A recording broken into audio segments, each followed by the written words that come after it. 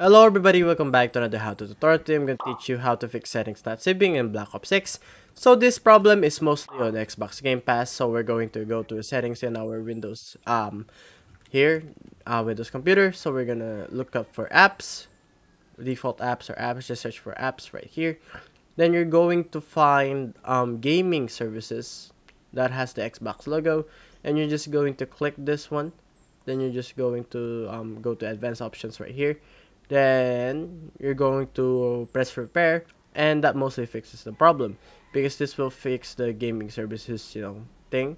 Then it's gonna save your settings, and yeah, that's how you fix the issue of your settings not saving in Black Ops 6.